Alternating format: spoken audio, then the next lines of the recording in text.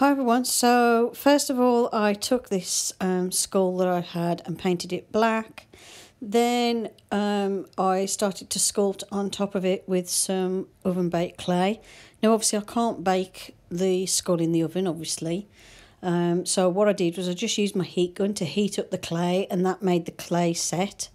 Because the heat gun does get quite hot, and I just focused the heat on the clay. So I was able to dry the pieces without, and get the pieces to set without affecting the plastic of the skull. The skull is from an old thing that my daughter collected years ago, called Funny Bones magazine, and it had like a skeleton you could collect each week to build, and I quite like the skull on it, so I've kept the skull. There was a lot of damage to it, it was quite old, so I've took the rest of it, but yeah, kept this bit. So what I'm doing now is I've added a bit of clay to the bridge of the nose. I wanted to make that more pointy, and I'm adding some extra clay around the eye socket at the top just to make it stick out a little bit more.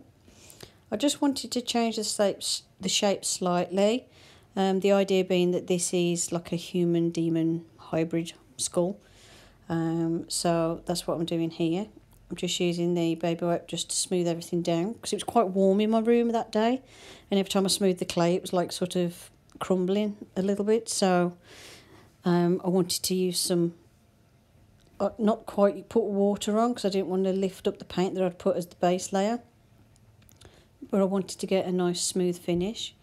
Now obviously with this, if any pieces pop off after you've set them, it's just a case of just gluing them back on, but I found they stick quite well. It was just the teeth and the little horns on the cheekbones I had to stick back on. Everything else seemed to stay in place once the clay had set, so that was pretty good.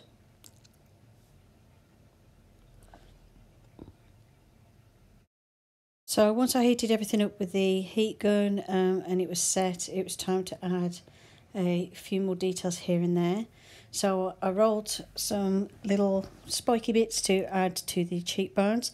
Now these, once they're dried, like once they're set, they did pop off, but I just glued them back on. It was easy enough to do.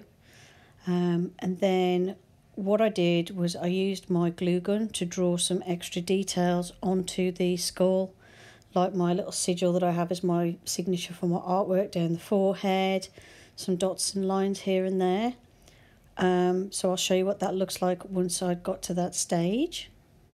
Okay, so once everything had been dried and once the glue had set, it looked like this, and it was a case of painting the whole thing black first of all, just to get a nice uniform base layer.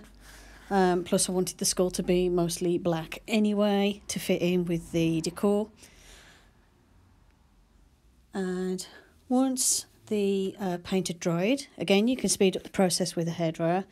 Then I used some gilding wax, and I used the gold colour to show up and highlight any areas that I wanted to stand out, like the thumb sigil, the little details I'd added, like the little spots and lines and things, and the pentagram on the top of the head.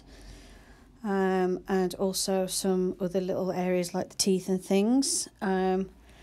Then once I had highlighted the pieces that I wanted in the gold, because I wanted this to be mostly black, I did use a little touch of greyish white to dry brush over the texture of the horns and in places over the skull, just to make some of the textures and details stand out a bit more, because it is quite a detailed skull for a plastic kids thing. So I wanted to get those details to show up. And here you can see I'm adding the gold to my slightly wonky pentagram at the top, but I don't mind, it doesn't matter. I was drawing it in hot glue, to be fair, so if you get any gold anywhere where you don't want it, just touch up the paint with black again and it'll paint over really easy, because the gilding wax stuff is water based anyway. I used the metallic luster wax and it is water based.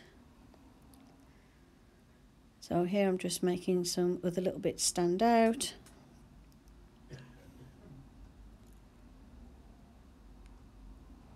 like so.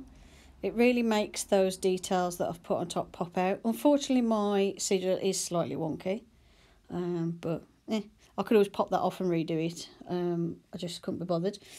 I don't know, I kind of like the sort of rustic, slightly wonky look anyway. Then I took some white and applied it to my brush and then wiped most of it off, and then just used that to dry brush over the horns, and as you can see, it makes those details pop. The details on the clay, like the texture on the clay, I just used my hot glue gun and moved it backwards and forwards quickly as I went round the horns to add that texture detail. It's a nice quick way of adding detail, because I wanted these to look like they're quite strong, but quite sort of textured horns. And I used that on the horns first of all, and then you'll see me do that around the skull to make some of the details, especially on the face, show up a bit more. It was just to add a bit of variation, because I didn't want it to just be solid black and then the horns dry brushed. So it made the eye socket textures show up really well. And I'm just very lightly going over these areas. You don't want to apply the paint quite wet either. You want to have it so there's hardly any paint on your brush, and it'll just catch the very tops of the highest points on the sculpture to make the details stand out. And once it's finished, it looked like this. Hope you enjoyed this little video. Thank you for watching, and I'll see you in the next one. Bye for now.